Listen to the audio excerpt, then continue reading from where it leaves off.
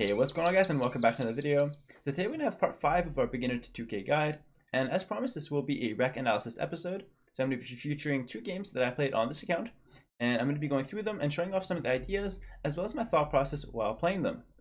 Before hopping right into the video though, I do have a couple announcements to make.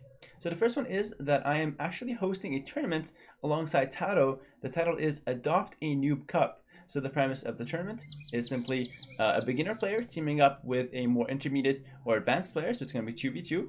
And the idea is for the newer players to get a little bit more experience and hopefully get some coaching from some of the more advanced players, and get a feel for a semi-competitive environment. The prize of the tournament is an hour of free coaching from either myself or Taro, so it's pretty pretty good reward there, I think.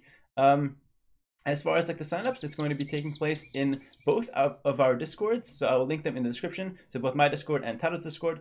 To play, you have to join both discords. All the information will be there. I'm also going to link the Aoe2 post that we made about it, so you can get some additional information off of that one as well. It's open to everyone, and it's going to be played on Vubi, so I highly recommend you guys check it out. It's going to be a good experience. Just to give you an idea, Viper and Lan already signed up, as well as several other players are taking a look into it. So there's definitely a lot of top players that are interested in this, so if you want to have a chance to play with or against them, no matter what level you are, I recommend you guys sign up or at least check it out. Alright, so for my second announcement here, we're 15 days away from the release of DE. So with this guide, I figured I need about another 15 days, 15 games, if I win all of them, to actually reach 2K. So what I'm thinking is I can do one guide a day from now until DE comes out, and we can actually finish this guide out pretty nicely, I think, in 20 episodes. So in exactly 20 episodes, we can finish this beginner to 2K guide. So my plan would be I'm going to post nothing else on YouTube. I'm going to post a guide a day, or an episode a day, and hopefully by the end of the 15 days, we'll have hit 2K, we'll finish the guide, and then when DE comes, we have a fresh start with a new game, and that should be pretty exciting. So let me know what you guys think in the chat about the tournament and about my new kind of YouTube plan, and hopefully it's going to be awesome. And without further ado, let's hop right into this video.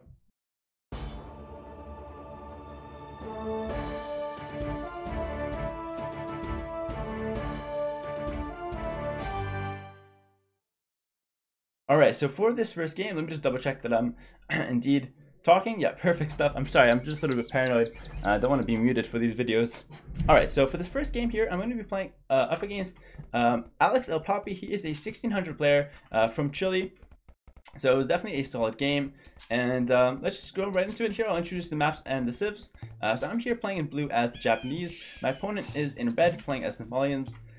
So right away I'm thinking Japanese versus Somalians. How do I, talk about this matchup? Well, I'm thinking Japanese have a great early game. They save 50 wood on each mining camp and lumber camp, as well as their mill. So right away I'm saving, a fair bit of wood in the early game. They also get really strong infantry, so potentially men-at-arms. But remember when I said we're going to leave men-at-arms till after episode 5, and so I won't be going those. So I might either do scouts or archers. Japanese can do both, so I've got some options available, because they do get bloodlines, so their scouts are pretty decent. Alright, as far as Malians go, they are a super flexible civ. Good eco bonus, they've got archers as options, they've got scouts as options, they can go forward, they can do pretty much everything. So I'm really going to have to scout my opponent here and try and figure out exactly, what he's going to go for and react based on that, because I can't really tell what he's going to go for based on only his civ. Alright, so let's quickly take a look at my map here. I've got backwood, backstone, back gold, that might come in handy, forward gold, forward berries, which if I get rushed, that could be quite dangerous. And I've got a gold on the side. I could potentially wall up this side, although my front is quite open. So we'll see how I decide to play it. But my map is okay overall. My opponent's map here, he's got a gold on the front on a hill. So I can easily, harass that one. His wood is off to the side, berries off to the side. Kind of in the front though. And he's got this back gold, which could come in handy as well. There's easy wall on the left side. But down the middle, he's very open. Alright, so it's going to be a very aggressive game. We're kind of close to each other here, so we'll see how it plays out. Alright, so I'm just going to go around my regular builder here. Let's fast forward the Dark Age, because nothing, too interesting happens here. We might as well save some time on it. So I've talked about the matchup a little bit, as well as the, map positions and everything like that. And now we're going up to Feudal Age. So I am indeed going for a 21 pop Scout Rush, but you're going to see here that my opponent is going for something pretty different. So let's go from my point of view, and let's see how I scout and where I scout. One thing I will point out though is notice how I'm scouting. I'm scouting in a way that I'm never going to run into TC. For example, I'm seeing a hill, I'm going to scout on the hill. I see a woodline, I scout near it. I see a cliff, I scout near it. Basically, I'm scouting in places where the TC can never be. For example, I'm coming close to the edge of the map, I will scout near the edge of the map. I'm going to scout near this hill. The idea is never to scout on flat land. So I'm never going to run from here to here, for example, because that could be TC territory. So that's just a nice little tip to avoid the TC with the scout. But now I actually didn't scout it until here. I see the forward come in. So the forward is here. I see 4 villagers. My opponent is planning a tower rush. All right, my opponent is planning a tower rush. He's on stone. He's got 4 villas forward. And this is when I have to make a decision. So it's time to pause and really talk about what my options are to defend this tower rush. So put yourself in my shoes. You've just seen 4 villagers that are going forward, and I kind of made a mistake. My scout is kind of offside. He's not in a good position to defend this tower rush. So my first step right away is to bring my scout from his base back to my base. That should be my #1 priority. Aside of that, I also have to make a couple other decisions. I have to look around my map and see what can this tower rush hit and what am I kind of worried about in terms of getting my resources denied.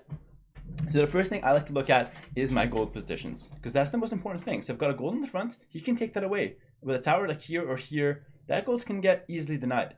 So do I want to fight for it or not? Well, the answer is actually no. I don't mind if he takes this gold away because I've got this gold in the back. Remember how I scouted the gold in the back? That's what I'm going to use instead of this one. So my mindset right now is I don't care if he takes away this gold. I'm going to let him do that, waste his tower, and I'm just going to use the gold in the back. My second thing is stone. Stone is very important to build defensive towers. He's got 1 on the front here that he can deny, but I've got 1 in the back, and that's very important as well. So I've got back stone, back gold, and I've got back wood. So in truth, this tower rush shouldn't do anything as long as I don't overreact to it. So now my response will be to just try and delay the damage, let him take away the front resources, and just trying to stall out the towers. If he comes too close, like he puts a tower maybe like on my berries or right here, too aggressive, then I'll counter tower. But if he builds towers out here just to deny my main gold, I'm going to let him. All right, so let's see how this plays out, and let's see how I end up reacting to this tower rush. So right away here, this is what I see. First step, as usual, I'm going to bring my scout all the way back. All right, and oh, sorry, didn't mean to fast forward. There he is. Tower comes up, and well, he is going to deny my gold, or almost. He's going to deny my stone. But I don't really mind that, and I'm just going to go for my stable. Again, he is doing nothing, so there's no reason I should change my strategy. Because this tower, like I said, kind of does nothing. So it's like I'm doing a regular scout rush here. I should definitely not alter my strategy. I should just be kind of careful about what he can do with his tower rush.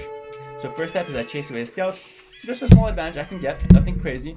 And I get my defensive stable. And as usual, look at this. Nothing changes. I've got my villas on wood. I'm farming. I'm taking my berries. Nothing's changed so far. Alright, let's see where he goes next. He's going to walk his villas around. Ideally, he wants to tower rush or tower my berries next, but he cannot overextend.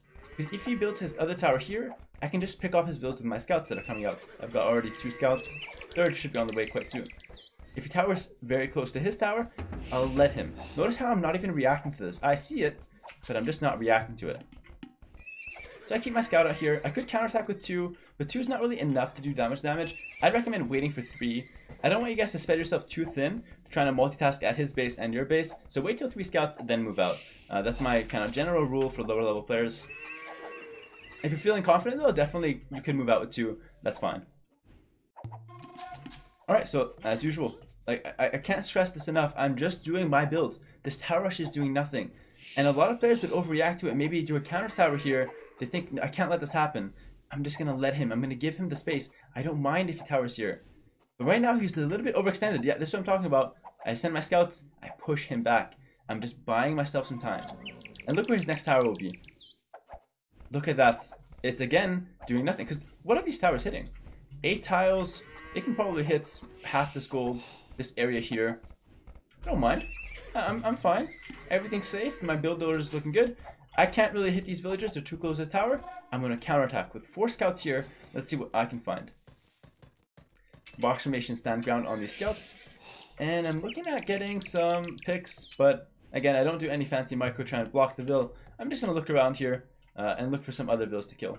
So I'm going to wrap back around to the stone here. He walls it up. Nice play from him. But I find an opening so he's not able to wall. And I'm able to do some damage. So I'm going to get 1 Vil here. I think I might get 2 Vils.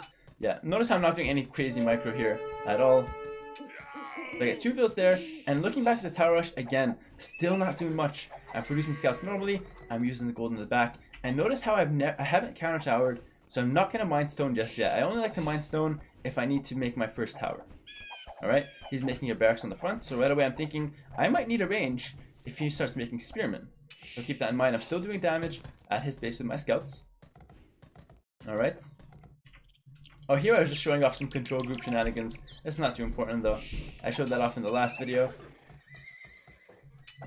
Alright, and now I see the spearmen. So right away, he's making some spearmen. This is what he sees, by the way. Alright, I've not let him go into my base. So he doesn't have too much vision here. Whereas if you go back to me, I see pretty much the entire map. I know exactly what he sees, or where he's at. I know exactly how to defend. I'm making a range now. I'm gonna get some skirmishes for the spearmen. And remember, 4 scouts can easily take out spearmen. So don't be afraid to actually take fights like that with your scouts. Alright, I'm making a fair bit of scouts. Again, he's welling in my stable. I'm letting him because I don't really need it anymore. I'm just going to go for castle here. And keep in mind, alright, let's just talk about this for a second here. This stable is worth 175 wood. So if all these 3 towers, and a barracks, and 3 gates are all just to deny 1 stable, or wall it in, he's spending like 500, maybe 600 or 700 resources here. Not to mention the 4 Vils idle forward just to deny a building that costs 175 wood. If you think about it logically, you're going to realize that when people come forward to tower you, a lot of times they're just trying to make you overreact. If you play calmly, they're not going to get an even exchange actually, because it's very hard to get value out of towers which are such expensive buildings. So just keep that in mind. If you play calmly, and if you realize, what your map looks like and where you need to fight, you'll have a lot of success. And keep in mind, if ever he overstepped, or if ever he played really aggressive, or if ever I had to take a fight, I still have my defensive tower, and I still have a lot of resources to invest into military at any point in feudal age. Alright? So know when to take your battles, know when to make your defensive tower, and you'll be just fine. Alright, so gonna let him, again, commenting with this game, I'm gonna let him wall in my stable, I don't mind. Alright, if he overextends on this side, I could consider bringing my scouts back to try and kill these Vils now. I've got some skirms for the spearmen now, which is all nice. Again, I let him. I'm not worried about this at all. In fact, I'll remake the stable later. I really don't mind. I'd much rather counterattack him, and that's what I've been doing all game pretty much. Alright, and again, no fancy micro. I'm completely against that. Just looking around, finding Vils. I find this one here, and at home, safe. Tower coming up here. Again, it's doing nothing, and I feel bad saying this, because it feels like his whole rush was ineffective. And you guys might be thinking, well, no, tower rushes, they usually kill me. But think about it. The initial tower rarely takes away all your resources. So if you react properly to the first tower, and then to the second, and then to the third, you'll be in positions like this, where all the towers are doing essentially nothing. Alright? I'm up to cast stage now at 21 minutes, which is a very solid time. I've got scrims coming out to defend the spears. His towers are doing absolutely nothing to me. And I've got a lot of scouts active on the map. The KD is 9-0. I'm yet to lose a unit. And all I've done is just not take fights. All I've done is just not take fights. This is very important. And then now when he overextends, now is when I move in and I start taking out his units here. Scrims and scouts going in. And I've dealt with the tower rush. He's got no more forward villagers. I didn't counter tower. I didn't move any of my villas to fight. I just let him. I gave him the space that didn't matter. Alright, now I'm just going to be moving out, and I think we'll see the end of the game here soon, because think about it, I'm in Castle Age, he's still nowhere near clicking up to Castle Age, no gold in the bank, so it's going to be pretty smooth sailing. Notice how I remade my stable to make knights? I don't care about this one, I'll remake a stable, and remake another one as well. Alright, as usual, going to get a TC out here, we'll probably look for my 3rd TC very soon, and I'll just be counterattacking him with scrims and scouts. And I expect him to resign any second now. And there's the GG call. Because he has no answer to my scouts. I'm in Castle Age. And his rush, frankly, did nothing. So just to quickly recap the game. The most important thing is scouting what your opponent's going to do. If I had seen this tower rush come in a little bit sooner, I could have prepared a little bit more by bringing my scout back to defend right away. So I got a bit lucky that I was able to scout it, that he walked into my line of sight. It would have been tricky if he hadn't done that. And then other than that, recognize the threats. That's the best thing I can tell you guys. Recognize the threat. If it's dangerous, then fight it with Vils, counter tower, invest a lot into the defense. If the towers aren't doing a whole lot, then don't fight it. Give him some space. Delay. Because the more you delay, the more advantage you get, because you have 4 villas. All your villas always working, whereas he's got 4 villas that are kind of idle because they're building towers instead of gathering resources. So this is pretty much how to defend Tower Rush, guys. And yes, they come in different shapes. They could be Men-at-Arms Tower Rush, Inca Villager Tower Rush, stuff like that. But as far as like the standard Tower Rush, the 4 Vill Tower Rush, that's very common at lower levels.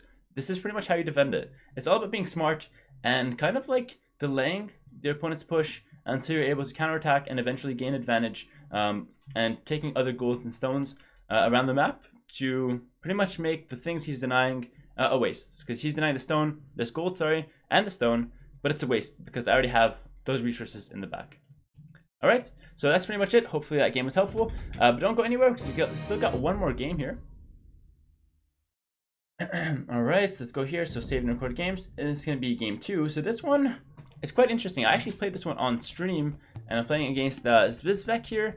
He is from Germany, I believe. And he is rated 1680. So this is actually, a decent level game. We're getting close to 1700 here. And this game is quite interesting because I actually make a few mistakes here. And I think this is the first game of the series where I actually make significant amount of mistakes and pretty big mistakes. So, and I get punished for a couple of them. So let's go ahead and run through them. In this game, what you have to watch out for is how I scout my opponent and how I defend his Men-at-Arms Rush. Because in this one, he goes Men-at-Arms Rush and I'm going to go scouts. And I'm going to scout it, defend against it, and then, expand afterwards, alright? So I'm going to be playing here in the blue as Spanish.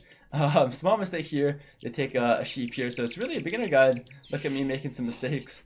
That's not a big one though. I make bigger ones later on. Alright, so I've got 2 woods here close by. My gold's off to the side in a pretty good position. I've got an easy wall. Pretty easy wall. And I've got barbarians in the back. So I have a really good map here with Spanish. I'll probably be going for some scouts. My opponent here is playing in the red as Celts. And so Celts is a really good infantry civ. They can also play, archers. Not the best scout civ because they don't have bloodlines. But we'll see what he'll go for. For me, Spanish scouts with bloodlines is pretty solid. They can't really go for archers because obviously we don't get crossbow and castle age. So Spanish archer is not really the best. Alright, let's just fast forward through the beginning of the Dark Age. But not too much because I have to show you guys my scouting. Alright, so take a look here. Before moving to my opponent's base, I've seen literally everything on my map. I've seen both stones. I've seen 1 gold, 2 golds, 3 golds. And I've seen where I want a wall. I've seen literally everything about my map. Look at how clean the scouting is. And then I move out to scout my opponent. It's very important that you guys scout like this because again, it's going to give you the best results over a long period of games.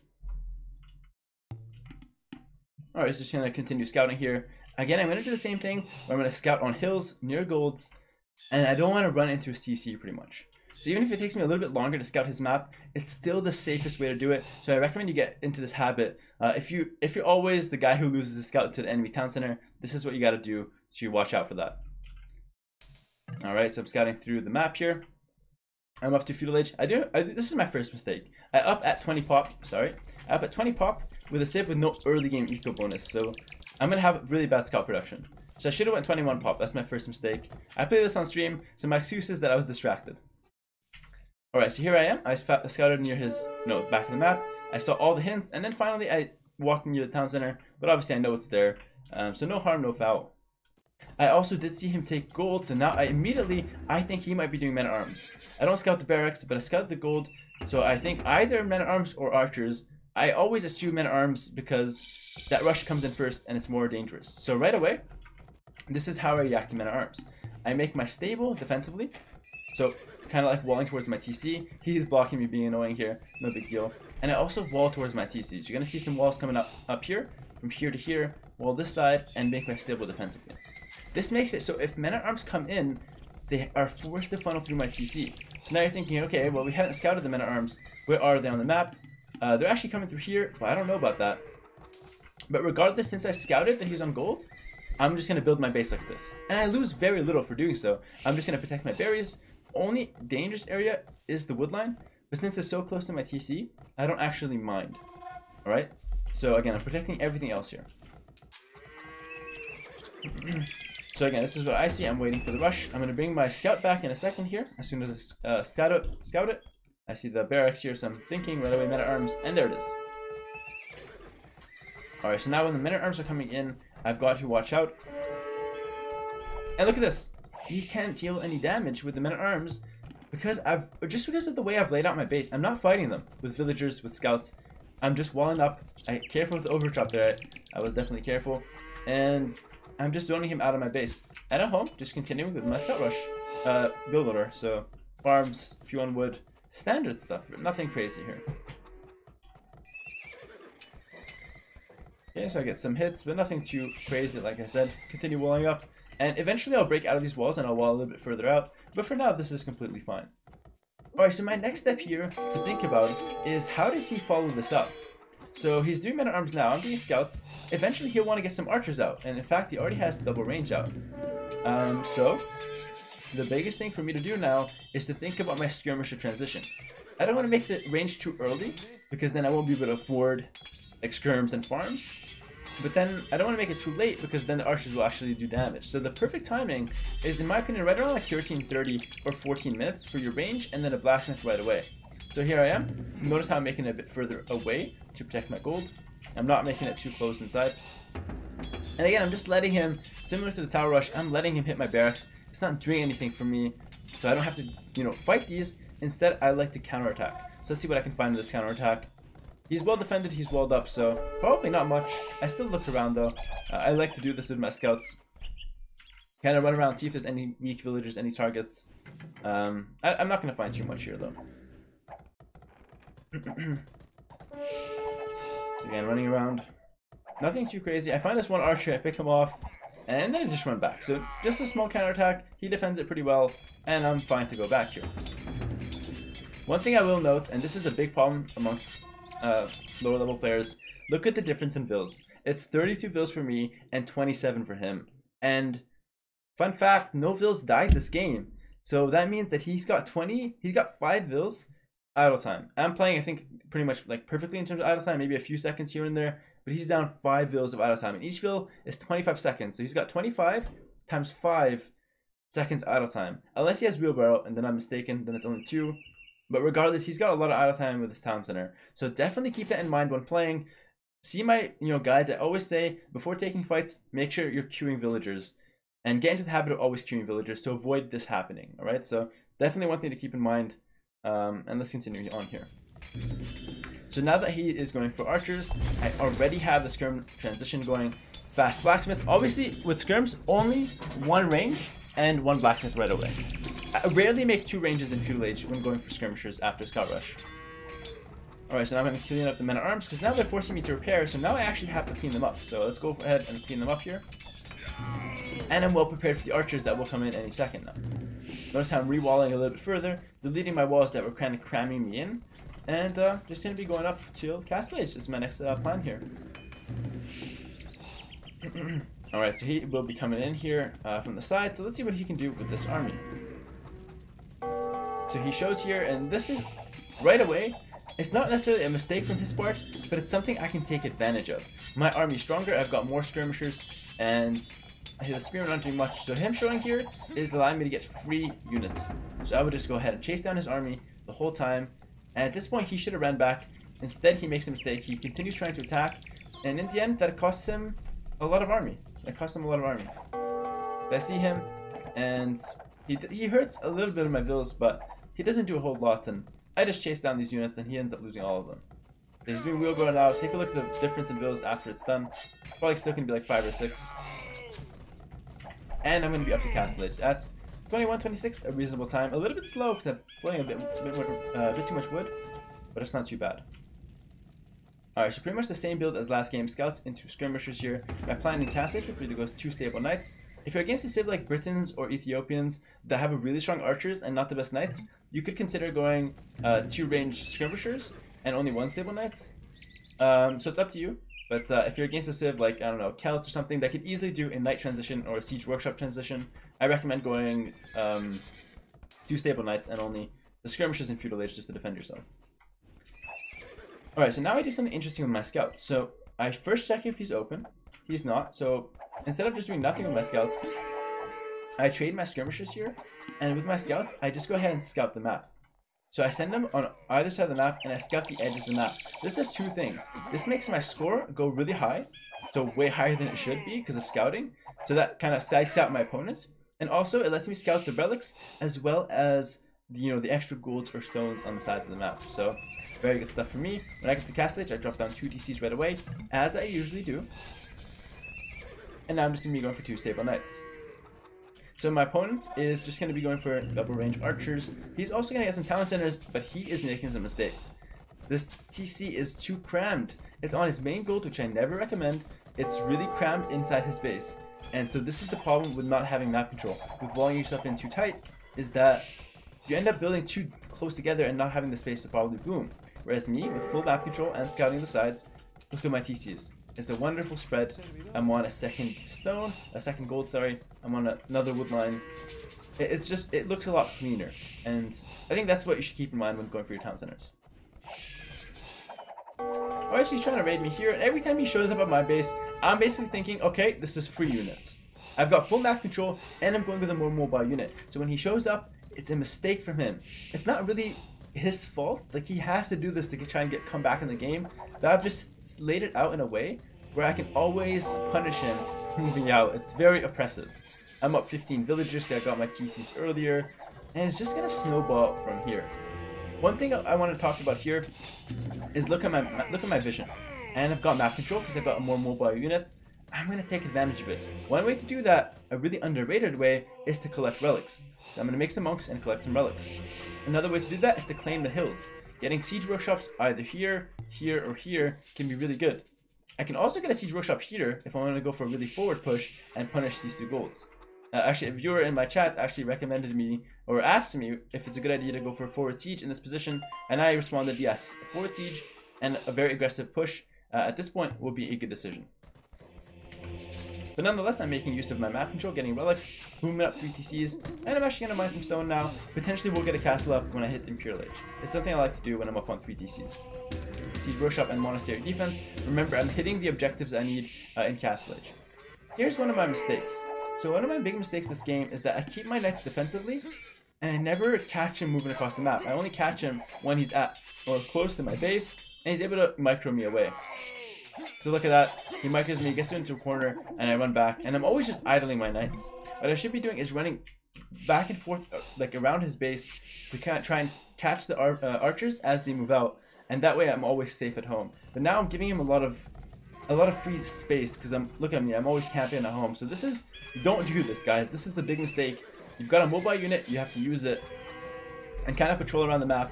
Whereas me, I'm giving him free opportunities to move out and back to his base. Alright, so this is probably my biggest mistake here. Alright, nothing much happens. I'm still at a 20 vil lead, so I'm still in a comfortable position. Take a look at the resources here.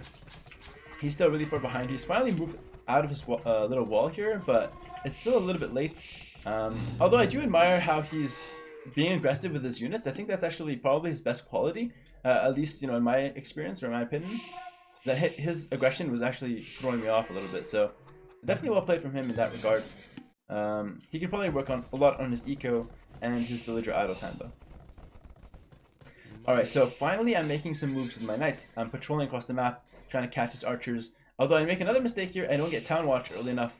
I don't scout the map too well or keep track of his army. And he ends up sneaking in on me here, past the scout's line of sight, and gets a lot of villagers. So, a few mistakes for me this game, definitely, and I get punished for them. So here he is coming in, and a few views go down right away.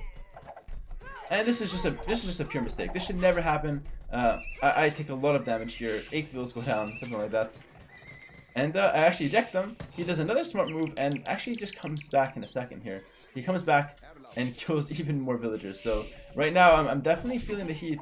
This is what he sees, and I take a lot of losses here. So again, I'm making some mistakes here.